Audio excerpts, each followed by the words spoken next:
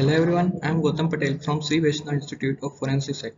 Today the topic of my presentation is latent fingerprint development. So first we talk about what is fingerprints. Fingerprints are distinctive ridge outlines which appear on the bulb on the inside of the end joint of the fingers and thumbs. Latent fingerprints. Latent fingerprints have been defined as markings of oily matter or perspiration from the skin glands left upon any surface which the hands and fingers may have touched. These are invisible and require development treatment to make them visible. Latent fingerprint residue. Latent fingerprints are composed of several chemical residue through the pores in the fingertips and left on vertically every object touched. The primary component of latent fingerprint is sweat. Sweat is 99% water and will dry after a fairly short period of time. The other component of latent fingerprints are primarily solid and can remain on the surface of a much longer period of time. They include amino acids, glucose, lactic acid, peptides, proteins, lipids, potassium, sodium, calcium, and numerous others. Now let's talk about why fingerprints are important in criminal history. Fingerprints are unique. No two individuals have identical fingerprints. Fingerprints do not change throughout the lifespan of individual. The fingerprints marking on some legal weapon often determine whether the act was that of suicide or murder.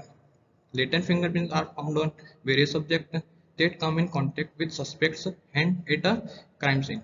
As these are unique, a suspect can be defined as the perpetrator of a crime. Let's talk where latent fingerprints are found. Latent fingerprints found on smooth non-porous surfaces, rough non-porous surfaces, paper and cardboards, plastic packaging material, PVC, rubber and leather, metal unfinished wood, wax and waxed surfaces, adhesive coated surfaces. For the development of fingerprint, we have fingerprint field kit, which includes fingerprint powders, 2 brush of dark and light powders, 2 feather duster for light and dark powders, latent print lifting material, mounting material, fingerprints record card, supply of cards for mounting latents, fingerprint and glass plate for inking. In this slide, we concern about the methods of development. These include physical method and chemical method. In physical method, powdering methods.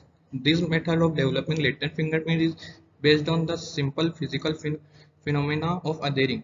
The powder substance, when applied to the latent fingerprint in a proper and systematic manner, adhere to the secretion left on the object bearing latent fingerprints. The most commonly used powder are black and grey powders.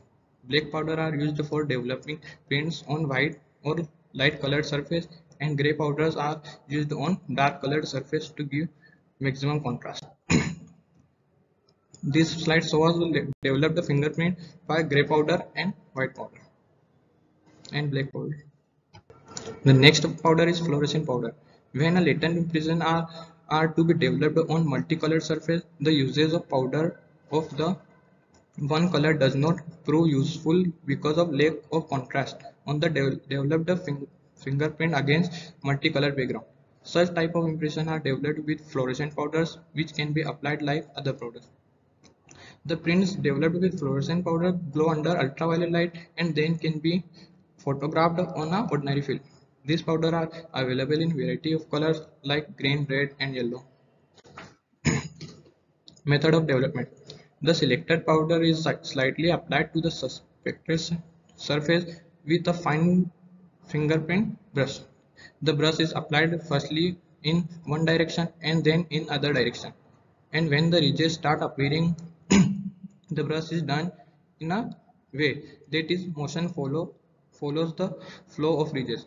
When sufficient powder adheres to the impression, the excess powder is carefully brushed away with a light soft touch. Number 2.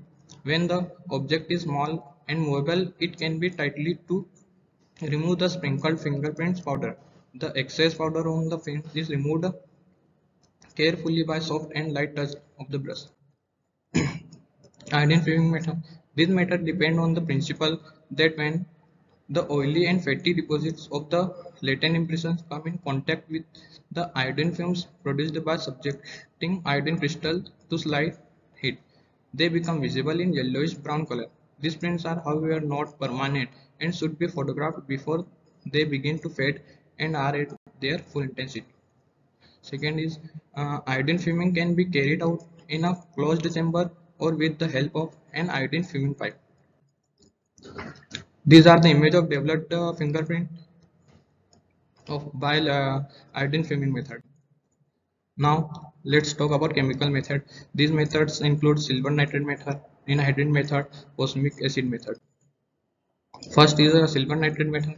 This method is based on the fact that the sodium chloride of the deposited perspiration in the latent impression react with silver nitrate solution to form silver chloride, which is light sensitive. When exposed to light, it breaks into its component silver and chloride. The development are reddish brown in color. A 5% silver nitrate solution is generally used for this purpose. Ninhydrin method.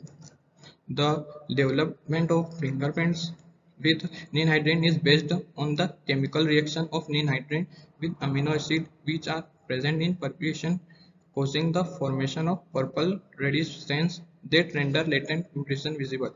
Normally 1.5% of ninhydrin is used in this method.